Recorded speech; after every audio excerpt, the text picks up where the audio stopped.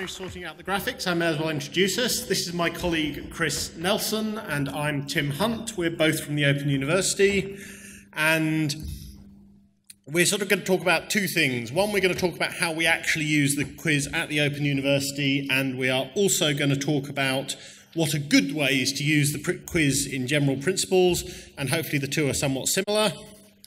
So there we go. At the Open University, we're structured, we have all the academic faculties and they're basically responsible for producing and delivering the courses, but behind them there is a lot of support infrastructure. Chris works in learning and teaching innovation, and I work in the IT department. Basically, I help build our Moodle system. Chris helps work out what sort of Moodle system we should build and go out and get users using it well. I wanted to have a map, but you can't really draw the Open University on our map because we're a distance education institution. All our students study from wherever they happen to be in the UK or beyond. The one thing you can draw on the map is the main campus in Milton Keynes. It's where Chris and I work, and it's where the Moodle servers are hosted, so that's quite important. And we're quite a big place. Typical OU, so OU study is modular, and this kind of thing to take away is modules are quite big things. They're several hundred hours of learning, and they run for 6 or 9 months. Students study them part-time. I said students study wherever they are. Now, they're not completely on their own. They're in a group with maybe about 16 other students and an assigned tutor. And the other thing to know is really we prepare our courses up front, which might take a year or two, and then those courses get presented with only minor modifications for whatever their natural life is. That might be average 7 years, but could be more or less. We have a very nice campus. That is actually in the middle of Milton Keynes. It's a very nicely designed town with lots of parkland. And we've been using Moodle for about 11 years now, since Moodle 1.6. We've contributed a lot to the community in that time, and we think that's important. And our main Moodle site's pretty big. There's just a quick graph kind of showing our use of quiz over the years. See, at first it took off a lot. You could ask what happened in 2012, and in 2012 we had a government that didn't really believe in paying for higher education, and that hurt our student numbers. And what's happened most recently actually is that sort of badged open courses have taken off on our OpenLearn platform. Just quickly, we use the quiz a lot. Do our students like it? Do they think it's helpful? And so this is just sort of some survey data from one course, but it's pretty typical. So yes, students think they think it helps them learn, and even they think it can be a fun activity. So that's just a bit of background to the OU. Now, Chris is going to talk about what goes into making one particular quiz, and then I'll talk about how quizzes fit into the overall course. So over to Chris. Thanks, Tim. Yes, so very complicated. You can spend as little as 5 minutes or as much as 5 months quite easily, and I could talk about this for an hour.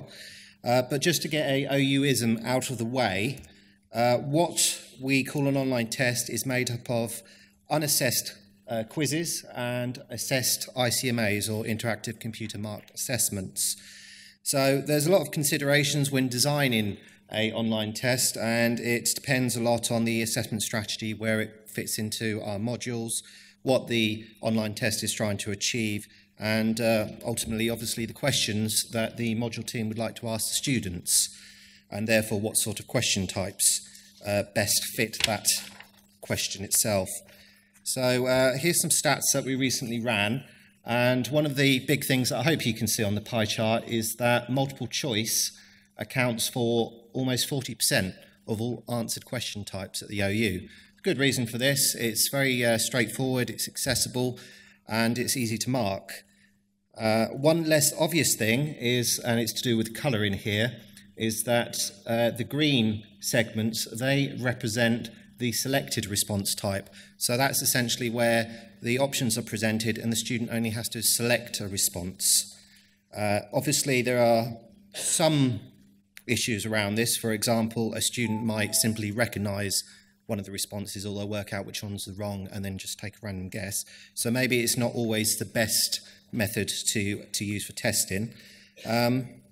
The blue segment is the constructed responses, and these are where the student will construct essentially their response. It's open-ended, and this is where you'll see the typed essays, the short answers, and pattern match, for example. It's generally characterised by a blank input area with no clues, but these questions can be much harder to plan, design, implement and test, as well as mark. So moving on, the next consideration is usually whether or not to draw randomly from a large question bank, say 10 questions in the online test and there's 50 that will randomly be drawn from the larger question bank, whether or not there will be set questions and those set questions will have variance within it, or right down to the very simple design where there are just simply, say, 10 set questions. And then there's also the behaviours. So interactive with multiple tries is where a student will answer one question at one time, submit it, and then they will be given some hints if it's wrong and given some feedback which will allow them to try again, and the possible marks will be adjusted. The alternative is deferred feedback, and we tend to use this mostly in our assessed ICMAs, and that's where students can go through the entire online test, answer every single question, and then amend their responses prior to the final submission. And once that is submitted, the feedback is then provided either immediately if it's formative or after a cut-off date if it's summative. So there are a couple of best practice points that I'd like to highlight here, and the big one for us is to always clearly communicate to students in advance the online test availability, what it's testing and its scope, so whether or not it's the first unit or the entire module, and then how the online test will behave. So if a student gets one variant and another student gets another and there's a question, then there might be some confusion because not everyone was getting exactly the same question. What will happen after completion is very important, especially if, for example, it's a diagnostic quiz and that might feed into a tutorial later on. So if there's an area that all the students in the tutor group didn't do too well on, then you can actually have that as a tutorial segment. What I'd really like to press home, though, is the use, review, and improve for next time, especially if it's assessed. So that's some of our key points, and now over to Tim to discuss use in practice. Thanks, Chris. So yes, that's the considerations for building one quiz, and then how do quizzes fit into the overall learning design of your module? So this is some more of the data analysis we did when preparing this talk, and I was quite surprised by this one. This is the number of different quizzes in courses that use the quiz. And I was expecting to find that, like, if you're going to use the quiz, you probably have half a dozen across your module. But actually, if you're using a quiz, the most common number to use is 1. So let's look at why people use different number of quizzes. So it turns out there's no particular reason why people use one quiz. It just turns out that somewhere in this module you need a particular learning activity and quiz fits the bill. So at the top you've got, there's just been a tutorial on data analysis in a sort of nursing course or something, and after that tutorial there's a chance to come back and do a practice quiz to consolidate your knowledge. The next one's similar. They've just had a session online about team working online, and this is a sort of quiz that I suppose is meant to prompt reflection, a whole bunch of true, false things to think about. If you were doing group work face-to-face, you'd do this. Is this relevant in an online setting? So those are sort of formative uses. At the bottom we have a summative use. A module I studied was the Introduction to Social Science, which obviously you might expect is mostly assessed by essays, but towards the end, again, they had a data analysis bit that they needed to assess, and they did that with a Moodle quiz because it fitted the bill, and that's the only quiz in the course. But what is kind of, I would say, more typical for a course that's using big use of the quiz, so here's one of our level 1 maths courses. The course is split into 12 units, each takes 2 weeks, and at the end of every 2-week block there's a practice quiz so you can see if you've taken in what you meant to have learnt. And then you have some 4 assessed quizzes throughout the course, and the strategy here is that, okay, so we hope the students will do the assessed quizzes because there are marks up for grabs, and then because they have to do the assessed quizzes, hopefully that will drive them to do all the practice quizzes to sort of consolidate their learning first. And then there's a revision quiz at the end. So let's have a look at, does that actually work? Here's some data about that. Slightly complicated graph, for which I apologise. I stole it from one of my academic colleagues. So the first 4 bars show the assessed quizzes, and what you can see is that there's a drop-off through the life of the module, which is a bit regrettable. But the red line shows the equivalent sort of handwritten assignments that the tutor marks, and there's also a drop-off. And it turns out that if you're doing open entry maths courses, that's quite hard, and you do lose students, and we'll come back to that in a minute. And then the other bars are the practice quizzes, and you can see there's quite a lot of use of practice quizzes there that does also drop off. And with the practice quizzes, there can be multiple attempts, which is why the bars are stacked up.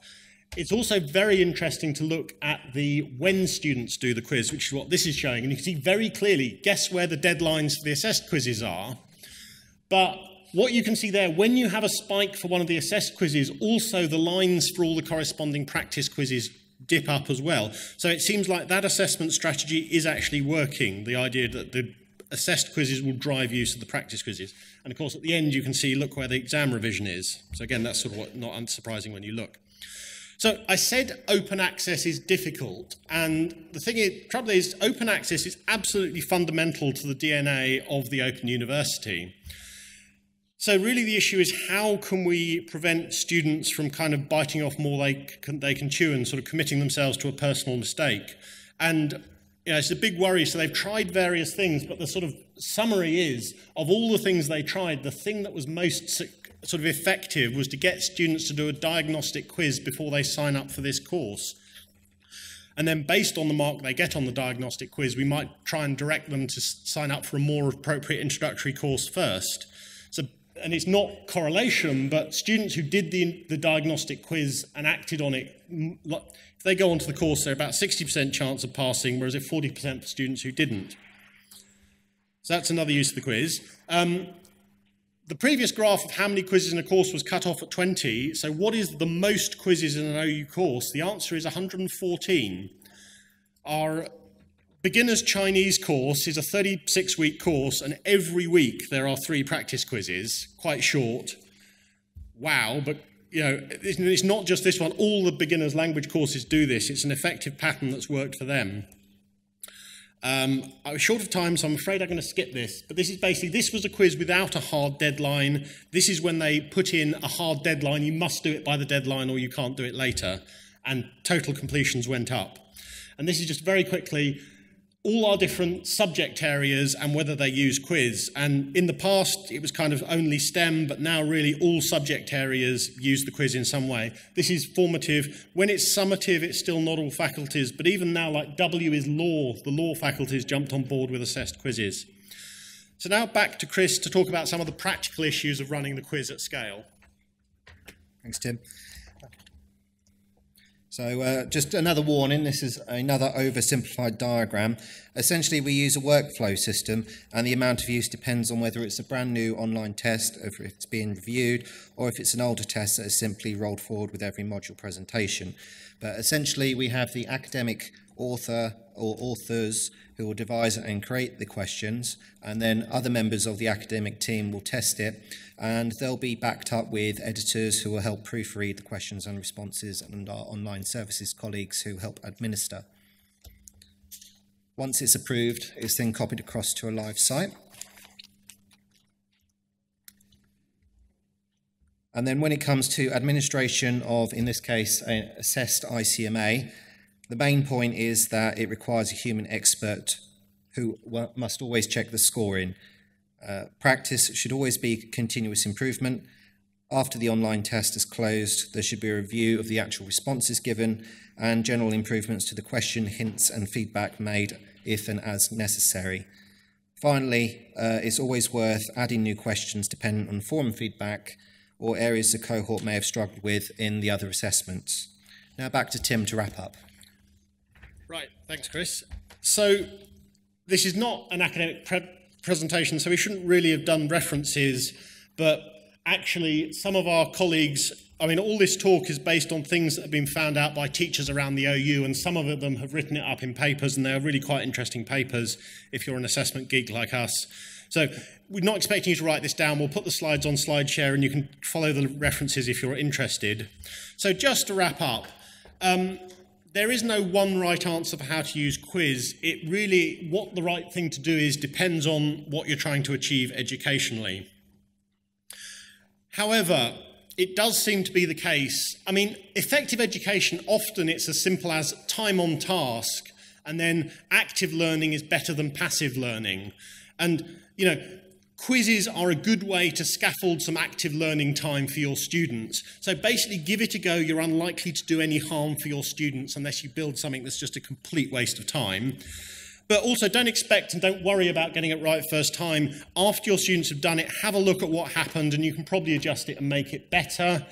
I said there's no general advice, but actually, generally, I would say little and often, or even little and once in a course is probably all you need. Just, you know, you don't have to build huge quizzes. No one will enjoy that.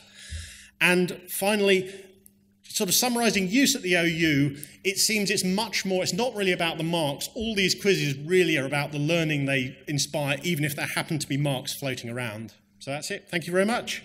Well done. Well done.